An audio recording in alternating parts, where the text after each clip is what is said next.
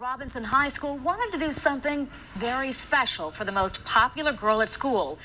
But here's the catch. She's only 5 years old. Bay News 9's Amy Mariani takes us back to school to show how a 5-year-old stole the hearts of these students.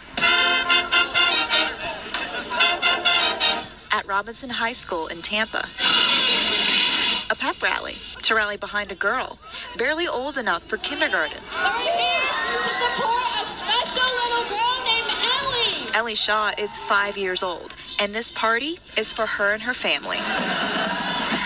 Ellie has a very rare type of lymphoma, a cancer with less than 50 documented cases worldwide. Her mother, Melinda, says Ellie is by far the youngest with the diagnosis. So rare that there's no standard protocol for treatment. It's normally seen in older males and not even children, never mind female children. Robinson High students heard Ellie's story from biology teacher Tiffany Oliver. They felt inspired to lift up Ellie and her family.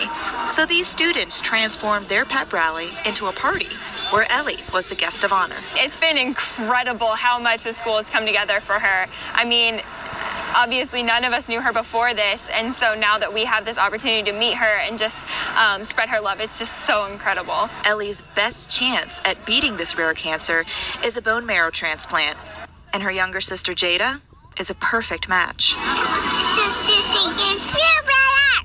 A perfect match in more ways than one.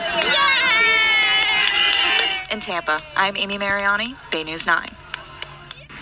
It just touches your heart. Robinson High School will donate all the money raised by the pep rally to Ellie and her family. If you'd like to keep up with Ellie, you can find that information listed on our website, baynews9.com.